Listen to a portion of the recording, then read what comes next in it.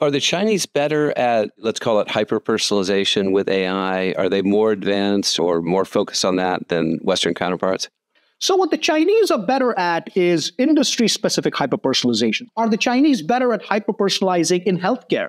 My answer to that would be probably yes. Are the Chinese better at hyper-personalizing in B2B marketing? My answer to that will probably be yes. So I had a conversation with Chris Tang, who's the CMO of Alibaba, and what he said is what they're using their AI for is to allow the vendors on Alibaba. So they've got a couple of 100 million vendors on Alibaba, which is basically the most dominant B2B vending site, essentially in Asia. I mean, if I'm a vendor and I'm selling 50 different types of mugs to buyers, to retailers all over the world, I will never have the resources to do the marketing materials, to do all the kinds of pictures and descriptions, etc., for all the 50 types of mugs that I'm selling.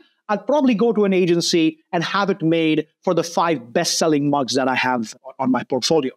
What I can now do is I can use Alibaba's AI to create marketing material, images, descriptions, etc., for the remaining 45. And now all of a sudden, I have this scaled up, amazing personalization, which till yesterday was simply not doable.